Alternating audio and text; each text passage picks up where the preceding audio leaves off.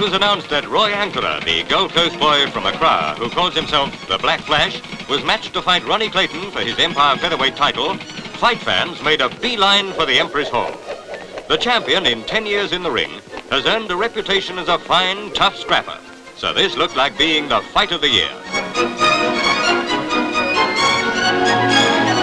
On the great night, Newcastle United, winners of the Football Cup final, joined the 8,000 crowd. In ringside seats were service chiefs as the time came and Ronnie Clayton entered the ring and went over to greet the Gold Coast boy. It was Ankarah's first fight over 15 rounds, and experts wondered whether he could go the distance. They had a big surprise coming to them. Right from the start, Ankarah opened up with his famous whirlwind two-fisted attack. He'd won 16 of his 17 fights in Europe that way and saw no reason to change. Clayton usually needs a round or two to warm up, but the Black Flash couldn't wait, so Clayton opened up too, and the fight became much too fast for a blow-by-blow commentary.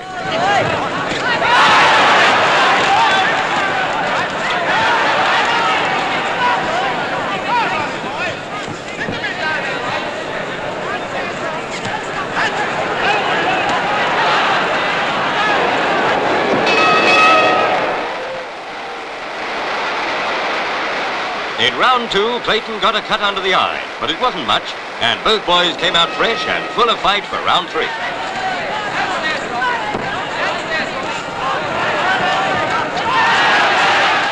Ankarah attacked with everything at once, but in a clinch, Clayton let loose a barrage of body blows that forced him to break.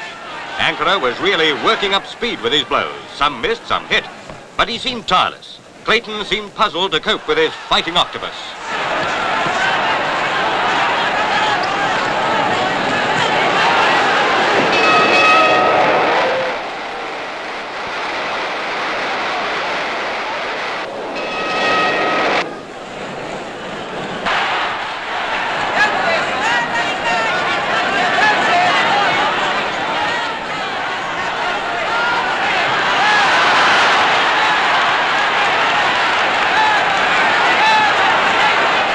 Then in the excitement, the Black Flash butted the Blackpool boy and referee Tommy Little stopped the fight to warn him.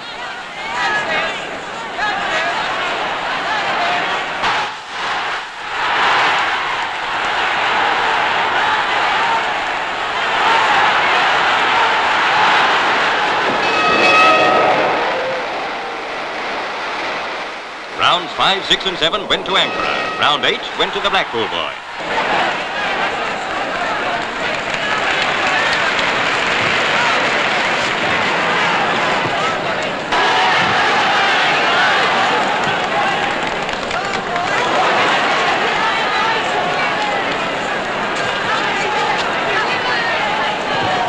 Round 10, the longest distance Ankarah had gone before.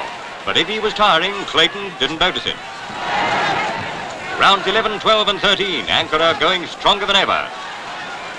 Round 14, and the former sergeant instructor was still giving Clayton a lesson in assault and battery.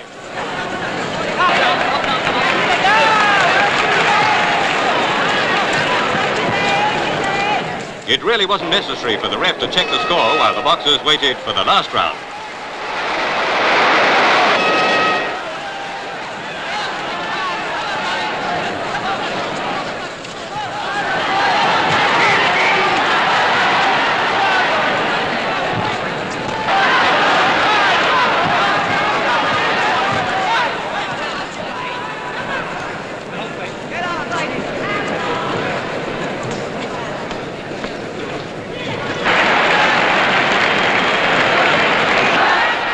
Was the end.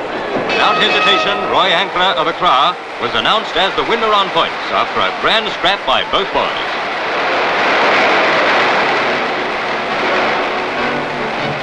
Congratulations, and the British Boxing Board of Control's Cup were given to Roy Ankarah, first Gold Coast boy to win an Empire trophy.